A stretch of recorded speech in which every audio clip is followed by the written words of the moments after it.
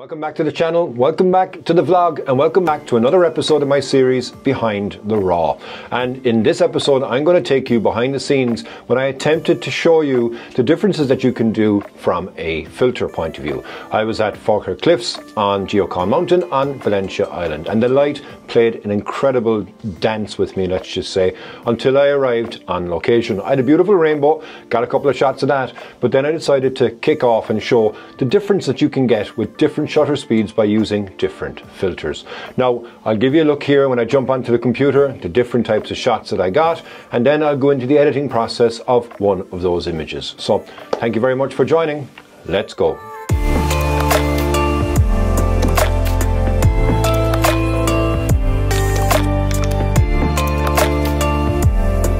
Okay, so we're over now on my computer, and I've picked one of these images here to discuss, which is my 30-second shot that I took. As you can see here, I took it at f11 at ISO 100 at 16mm. But until I kind of got to this, I just want to give you a quick look. I did a number of different types of shots, and here was the scene that I would have had, and I took a number of exposure types as well. One with no filters at all, one with a polarizer, one with a polarizer and a 3-stop, one with a polarizer then and a 10-stop or 6-stop, and then one with a polarizer, a 10-stop and a 6-stop as well to go for an ultra long exposure. And this last image here is when my view pretty much disappeared, and you can see the differences between these here as the light would have changed. It was the light that brought me there in the first place anyway. But they're the different types of shots that I wanted to do, and what I really wanted to show was the difference here that you can get when you look at the water. So looking at the water down here in the textures, so you can see the longer exposure you get a bit more movement in the water, longer exposure again you get a bit more movement, and I love the shapes that you have all around here. And then when I went for a 30-second exposure, which this is the final image actually, I'll show you how I got to this in the editing of it. And I also noticed that I still have one mistake on this. I didn't take my own advice, so hopefully you can learn from that one as well. And then finally here, which was my ultra long exposure, a 6-minute exposure. If you haven't seen that episode, actually I'll link to that episode above here. But anyhow, yeah, let's get looking at the raw file here for this image, which is the 30-second shot. So as I'll always do on these, I'll take you through my workflow, my thoughts, what I like, what I don't like. And what I like in relation to this image here, like I said a moment ago, is the movement in the water.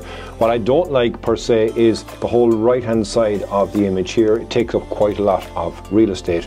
Now I could have used my zoom lens and then just to zoom in to this part of the image here, which I don't think I would have liked because it doesn't really give much context, as you can see here. So by having at 16mm, it gave me the opportunity to have the wider scene. So first thing I'll do is, as always, I'll go in and I will check for my horizon. But as you can see here, there's no horizon to be seen because the mist that was there was coming in thick and fast, and even as I started to shoot these, the horizon was pretty much disappearing. So for here, I don't necessarily need to do anything. You can always play around with the auto. I think it doesn't really work, and even right now I think it said there that it can't do it, and the reason why it can't do it is because it can't see a horizon. But even sometimes when I look at that just to test it, and even with a horizon, it ends up with a slanted image. So don't use the auto horizon straightener if you can avoid it. So for now I don't think I need to do anything in relation to the horizon. Do I want to change my crop? So if I go in and look at this at a 16:9, I could 16:9 crop it here. It gets pretty close to the horizon on the top, but there isn't much either to see above on the sky. But that's as a raw. You'll see I'll be able to bring out some of that detail as well in relation to that. But for now I'm just going to leave it as shot. So first thing I want to look at is my histogram. That's going to tell me, and I've got nothing that's underexposed here. If I click this, there's nothing going to appear, and if I click here, there's nothing going to appear on that. So that gives me a bit of leeway. So I can say, okay, I want to bring the highlights on this image up. So I want to make it brighter by using the highlights, and that's mainly because you've got all this white area along here, and plus as well on the horizon. The shadows, I can really play with those. I've got all that space to be able to play with. As you can see, if I bring up the shadows like that, you now see all this texture that's within the the cliff face that's there. I would never really bring it up to 100. I think I would bring it to there, and I'll probably adjust that again. Whites, as I said in my previous episodes of this, very, very important. Now I can bring my whites up, because if I look here at my histogram, I've got a bit of room to play. So I can bring my whites up here, and that's going to affect all of the whites along here, and then the white that's within there too. On the blacks, if I really crunch those blacks, you can see them here with this highlight shadow priority. It's telling me that these are too dark. Now for me, it doesn't necessarily matter on this because they were dark anyway, but I don't ever want to go that far. It's always good to have a guide and use that as your guide. It is okay to have certain areas if you want them to be black if they were dark anyway, full stop. But for now, I think within that it shows me I've exposed the image correctly at 30 seconds using those filters. So from a very basics point of view, this is the image pretty much edited. However, then I can start fine tuning. So if I want to add in more contrast, so if I increase my contrast here, you can see that these are getting darker, this is getting brighter. It doesn't necessarily need much contrast, and even if you look at the histogram here, we are getting a tale of two sides effectively, the darks versus the whites, and then very little information in between. And using the contrast like that, what it's doing is stretching it out. So if I was to bring it the other way here and reduce the contrast, I can actually spread out more detail within the overall aspect of the image. So for me, I'm going to just probably reduce the contrast here by -32 for now. Again, I can come back to that when I get to my final stages. I don't need to affect my exposure. Again, if I go too bright, you can see this is the brightest part of the image that's here. And again, if I bring that back down, you can see that we are getting some detail in the sky, but I can affect that by using a different tool in a moment. So I'm going to leave my exposure as it is. Texture doesn't necessarily need any. Again, look, you can add your texture here. It's not going to change the image for me anyway. I don't see it on this. Maybe it's something of your personal preference, but it depends on the scene that you're shooting for sure. Clarity I won't use, but dehaze, again, I will use that. And this is where it becomes really, really powerful, because this, as you can see here, is very, very hazy. So if I start looking and saying, okay, I'm going to increase this, what that does is it darkens down the overall aspect of the sky, but the light that you see as well here now becomes more prevalent, and I can actually just make out a horizon, and I can start to see the color as well, because it's removing the haze that was there, that I think I don't necessarily need, because it gives me an endpoint within the image. Now for me, looking at that here, probably 47 might be a bit much.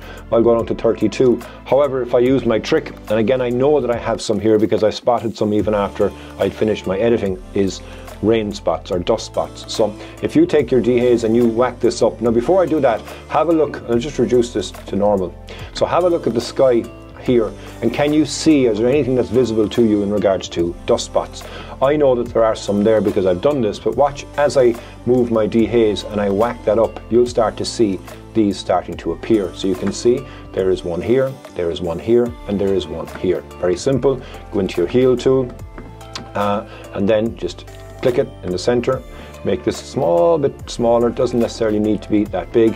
And then over here as well, I have another. So there was 3 dust spots within that weren't visible. Now with the dehaze you can see them, but obviously that image is destroyed if you were to finish it like that. So you again bring your dehaze back down, and what that effectively does is will get rid of all of the dust spots. So for me, I think dehaze probably around maybe 30, 31, and then I can start to play with the blacks as well and try and bring out more detail. But what I can also do then is I can bring in a gradient filter. So with a gradient filter, if you click on it here, quick tip I suppose is hold down the shift key, and then as you start that, that's going to make sure that it always remains straight. So if I move my mouse left to right, it's not changing. So that helps me to make sure that I can keep the dehaze effect level. And also the size that you do with this here is the severity. So the longer I bring this down, the more graduated the effect. So I could actually go for a very hard filter here, could drag that down here, and then if I was just to do, for argument's sake, on that, you can see it is only doing on that one line. Whereas if I take it and I stretch it down here, I stretch it down, what you have now is a more gradual effect, and it's not so hard. So again, bringing that down here, as you can see, it doesn't create that straight line. But what that does is it adds a real dark and moody aspect in relation to the sky. Now it is affecting as well on the top up here. You can circumvent that because you can always take this and you can turn it this way, but then you get the effect coming across here on the overall scene of the water, which I think can take from the shot. So for me, I think what I will do with that is I will not add any of this, but what I will do effectively is I'll bring the blacks a bit further down here, and I'll add a bit more contrast in relation to that sky, and then a small tiny bit here.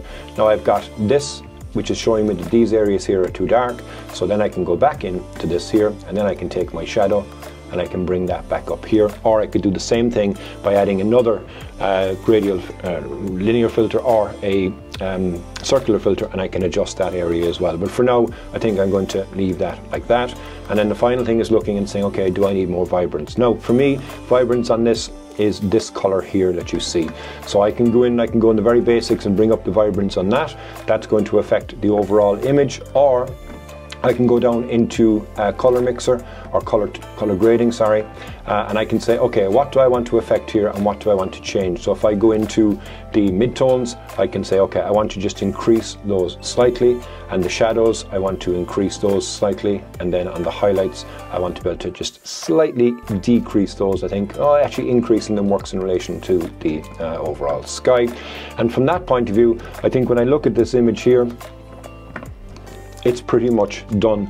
Now, what I would say is I probably will end up changing this now as I look at it to a 16:9, because I don't necessarily like what's on the end here. It's not adding value. You are getting this in relation to the movement in the water, but for me, I think I'm going to go in and go 16:9. And now, do I want to decide, do I want the darkness of the sky or do I want it down here? Again, what I have on the top corner here is the edge of that cliff, so I think that's probably going to be my cutoff point. And then now that I can see my horizon a bit further, maybe I do need to give it a slight bit of a straighten. And there is my finished image. That was a 30-second shot, and then as always, when I go into my detail, I can look and say, okay, is there any noise? Now if I zoom in and we look at this area here, okay, I'd say, all right, okay, that's far enough away. There's no noise effectively. It could be sharper, but obviously it's far enough away. It's a tiny little thing within the overall frame. But if I click in here on the denoise and use the built-in AI, we'll see then what that will do, particularly in relation to this one area. So we can say, okay, this is going to give us an enhanced look and not. So there's not much difference here in relation to it. So it tells me that the image doesn't have any noise artifacts. You don't necessarily have to do it, but again, for me, I'm going to click it because I like it, because it'll take away any noise that I may not see, particularly in the areas that are bright and dark. And then once that's finished, it takes around maybe 40 seconds as always for it to complete that. Then that would be the finished image here. You could then come back and look at your histogram. It's going to say, okay, have I got more room to play with? So can I increase my white slightly? Can I increase my highlight slightly here? Can I drop down my contrast and bring more effect into the center of the image? And then can I crunch my blacks a little bit further as well, looking to see what's going to be too dark. But yeah, that's behind the raw in relation to this. I'm happy with the image.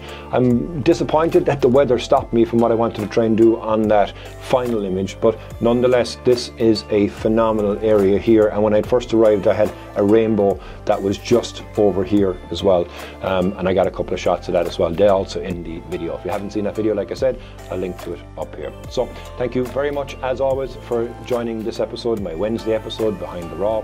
Hope you enjoyed seeing the backstory in regards to these images and my own thought process on the edit. If it's your first time on the channel, I'd really appreciate if you hit the subscribe button, give me a like, give me a comment, and tune in next Sunday for the final episode that I have from this trip to Valencia Island, when I found an absolutely stunning hidden cove. It is incredible. I can't wait to share it, and I hope that I'm lucky enough for you to join me. Thank you very much as always. Slán go fóill.